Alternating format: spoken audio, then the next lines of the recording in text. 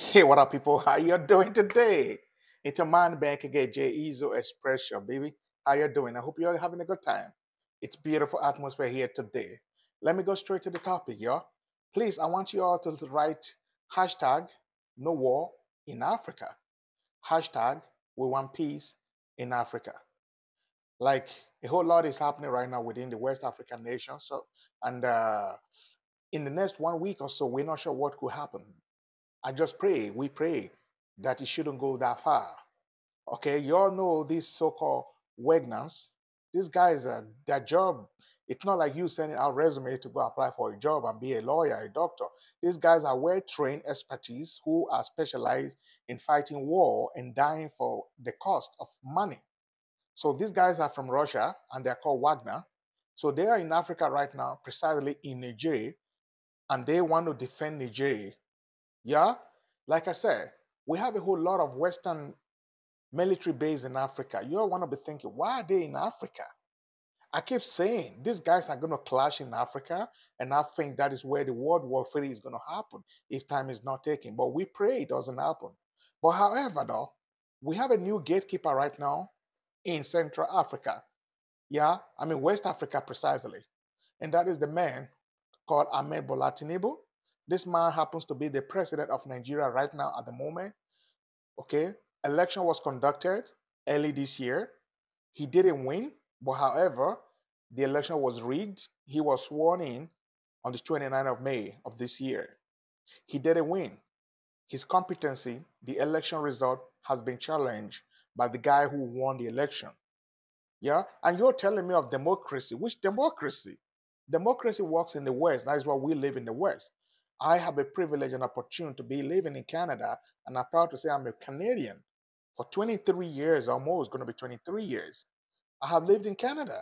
I have the Canadian passport. I have every privilege and every opportunity as a Canadian.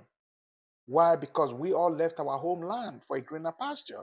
Because our leaders are a bunch of corrupt leaders who only cares about themselves. All they do is stealing and looting. And they are the gatekeeper and the puppet to the West. Okay? So right now, a lot has been happening. France colonized 14 countries in Africa. Yo, did you hear what I said? France colonized 40 countries in Africa. And at the end of the slavery, France gave those countries conditions and they have to meet up this condition. And the first condition is that in every of these 14 countries, France have to have their military base in their country, which they assigned, they agreed. Why? We don't know. Because again, like I say, back in the years in those days, they took advantage over our greedy and corrupt leaders and incompetent and uneducated leaders. The France and the Westerners and the Europeans took advantage over them. That was how the slavery was able to be successful because slavery was a choice and they were able to manipulate into our corrupt leaders, our corrupt system. That is what happened about that. But let's leave that for another day. So right now, 4 countries in Africa, within the West Africa, part of the 14 countries that France colonized, they are breaking their ties with France. They say enough is enough. Because the old man that has been their leader, their president of those countries, they are literally the puppets to France and the gatekeepers, allowing France to come into the country, steal everything. So we got Mali, we got Niger, we got Niger, we got Guinea. Those 4 countries, like this, enough is enough. So the military came together and took mantles of leadership from the so-called democratic elected leaders, those that have been dancing to France. Young military and able, dynamic, energetic military officers, they took over. So right now, the current one right now is Nigeria. Okay, a general have just taken over. And then France is crying. Oh no, we can't do that. This is democracy. You've got to leave the democracy. The democratic elected governor president. He wasn't elected. The election was rigged. But the fact that he's been dancing to France tune, France preferred having him there. And now when the military came in, they cut ties with France. They cut everything with France. They told France, you all need to get out of our land. Straight up.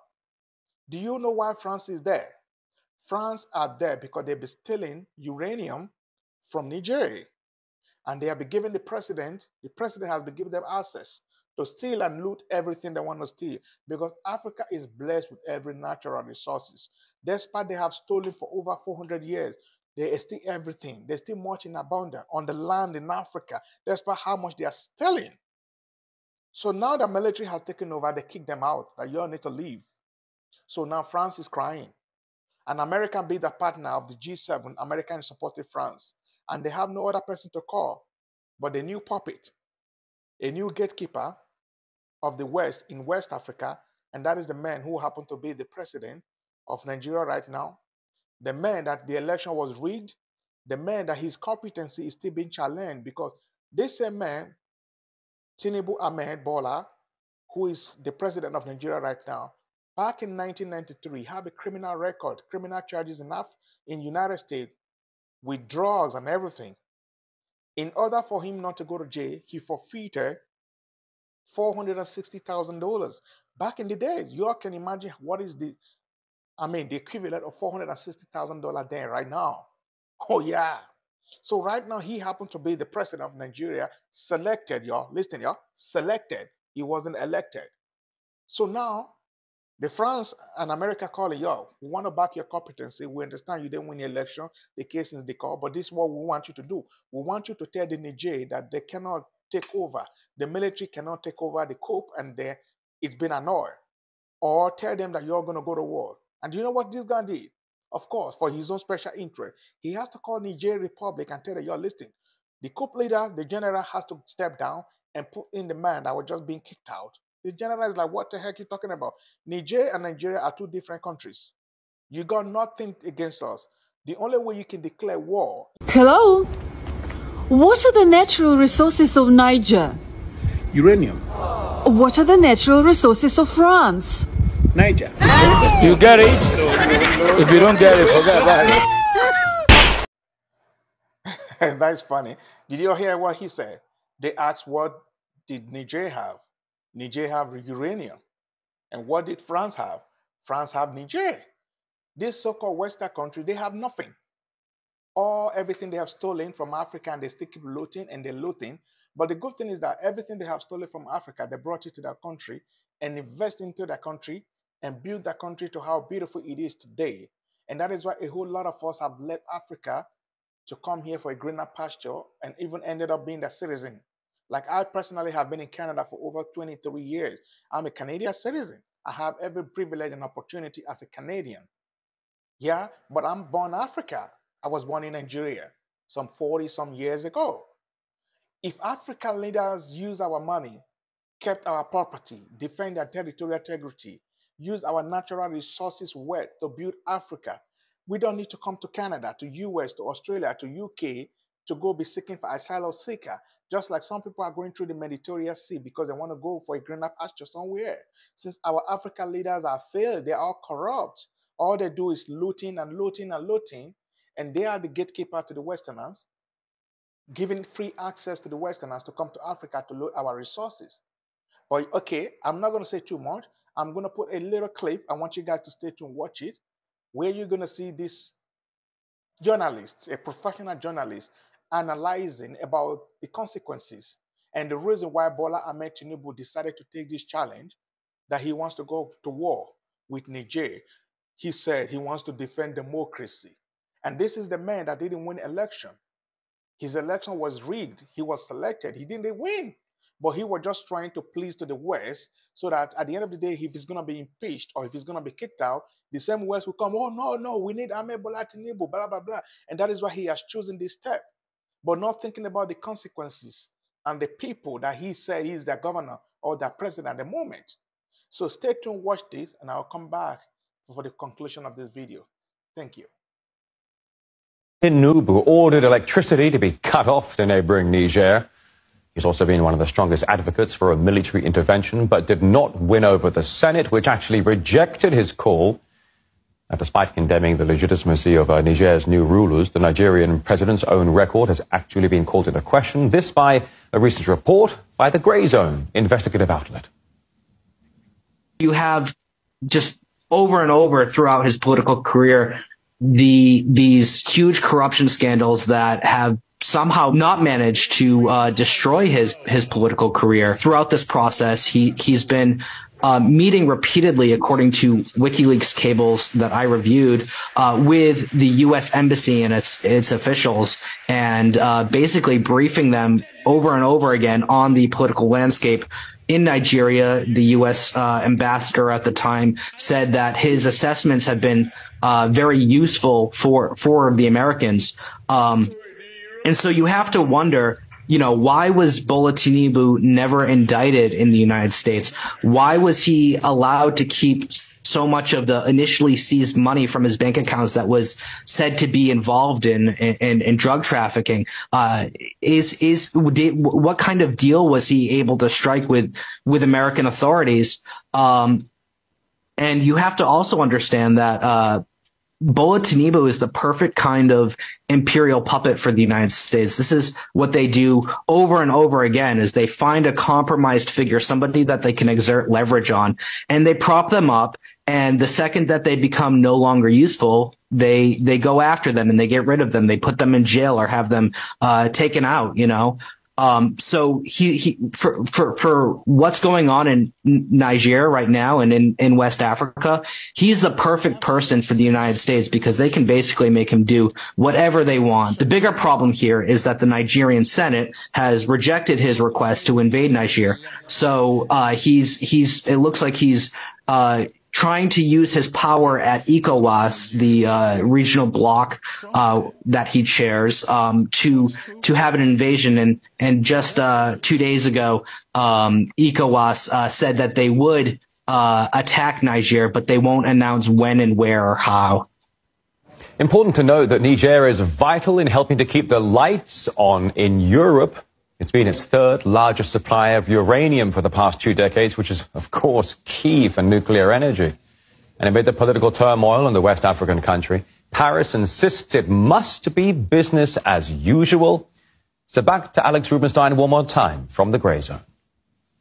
The future of Western economies, at least insofar as Western planners see it, rely on the exploitation of low-wage miners in Western Africa. And so the United States wants to do a Green New Deal that's going to require rare earth minerals. The United States wants to keep funding the military-industrial complex while they can't produce sophisticated weapon systems without this kind of stuff. And any kind of smart technology or green technology relies heavily on this stuff. And so this is in many ways a battle for the future of economic dominance. What's at risk here is a regional proxy war that is very dangerous for not just West Africa, but these things spill over. And I believe that this conflict in West Africa has a potential to spiral out of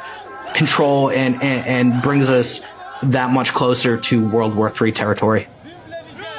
And perhaps no surprise that the U.S. has not been sitting on the fence over this. There she is right there, top official Victoria Nuland. She made a mad dash to Niger, where she had, quote, difficult negotiations with some of the coup leaders, pressuring them to reinstate the deposed president. However, Nuland met neither with the ousted president nor with the new leader.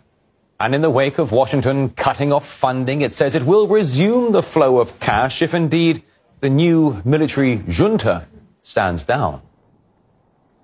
The secretary announced on Friday also that we are pausing assistance to the government for the time being. That assistance will affect development aid to the government, security aid to the government.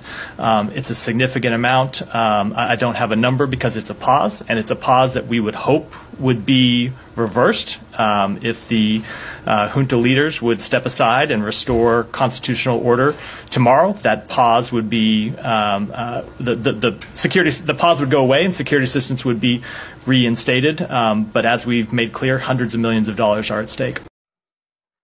Thank you for watching that. Did you all hear? Those are professional journalists that have just given us a good detailed analysis about this same person I'm talking about, the so-called president of Nigeria today, Bola Ahmed Tinubu, the man that never won an election but was declared His election was declared at about 4 a.m. in the morning when people were still sleeping. The election was stolen. His mandate, our mandate, the people's mandate were stolen. He didn't win. But in order to solidify his seat as a Nigerian president, he has to dance to the tune of the West. Why would Kamala Harris, the United States president, call him and be giving him instruction? Why would the France, out of nowhere, show interest? Yes, we don't want coup in Africa. We want democracy, because democracy is what gives us opportunity today with people like us who have YouTube that we're speaking. During the military, you dare not can even speak. But the truth is that despite the democracy today in Africa, do Africa really work? I mean, do democracy really work in Africa? In Africa, you can't speak. You can't dare talk to the government. Your house will be on fire. So we rather even prefer the military in Africa than democracy. Democracy just gave people the avenue to steal and loot without any consequences. And now that the military has taken over, the military is going to start bringing them to justice. Yeah? So that is what we're going through right now. Please, I want you guys to leave a thumbs up and write a comment, please. Hashtag no war in Africa. Hashtag we want peace in Africa. And yeah, guys, check out the merchandise. I have a merchandise in the store. Check it out. You might like one or two things, you know, and I also have membership partnership. Check it out. If something you would like to join, I truly want to appreciate you. And I want to say thank you. We'll see you next time. Big up. Thanks for watching. Please hit a like and share. Subscribe to my channel, J Izzo Expression, and comment below. Thank you for watching J Izzo Expression. Big up.